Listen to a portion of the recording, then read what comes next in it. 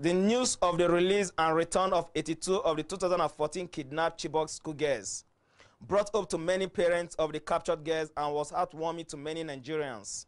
However, parents of these girls are said to be waiting in anxiety to reunite with their daughters who have been under the oppression of the Islamic sect Boko Haram for over 3 years. This was revealed by the chairman of the Chibok community in Abuja. Some of them we were in touch, even the one, especially the one that have not been released.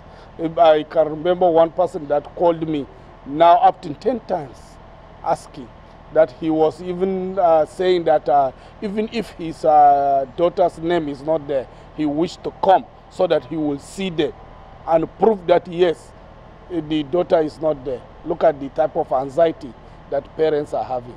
A strategic member of the Bring Back Our Girls campaign, Iman Shehu, also revealed that one of the parents of these girls in Abuja also identified her daughter's name on the list of the released 82 girls. Yeah, Rebecca Samuel Younger, who virtually has become the poster face of the anguish of the parents because she had to relocate with her husband and the other children to Abuja.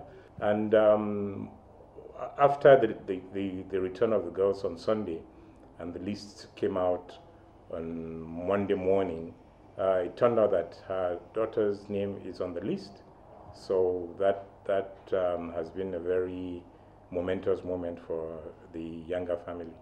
Regarding some comment by few individuals that the entire Chibok girls who were captured in 2014 is a scam, Iman Shehu and the chairman of the Chibok community in Abuja both cleared the air.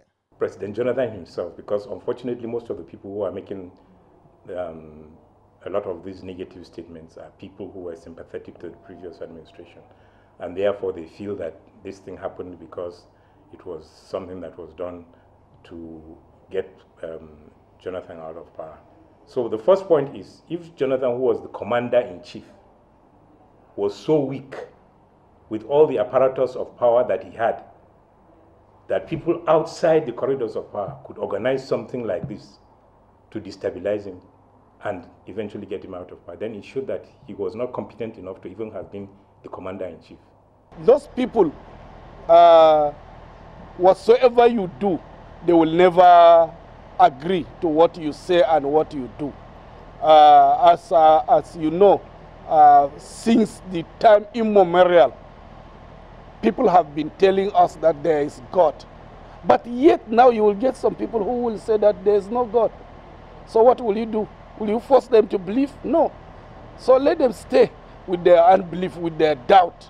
However, the versions given to the entire story of the captured Chibok girls, no doubt friends and families of these girls cannot wait with so much anticipation to reunite with their daughters. Austin Peacemaker, PTV News.